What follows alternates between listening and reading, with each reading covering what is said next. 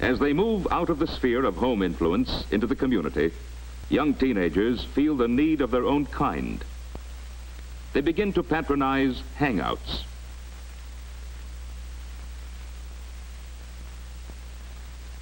Because girls are physically more mature than boys of the same age, most of the advances in the early teen years are made by the girls. Their efforts are crude and childish, but they're the beginnings of experiment in sex adjustment. This kind of performance often shocks parents. The boys really do feel superior to those silly girls, but while they pretend to scorn their attention, they're secretly flattered.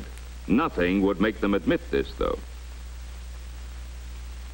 Subconsciously, it takes the form of showing off to attract more of the girls' attention. Kay and Sally didn't get far with the boys, but they found a substitute. Identifying themselves with a glamorous movie actress who is very popular with men gives them a satisfaction they couldn't get any other way. What about Joan?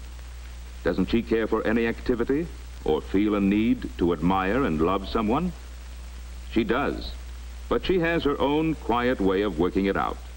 She likes to cook all by herself without direction from mother or the confusion of family meals. Tonight, she's making candy.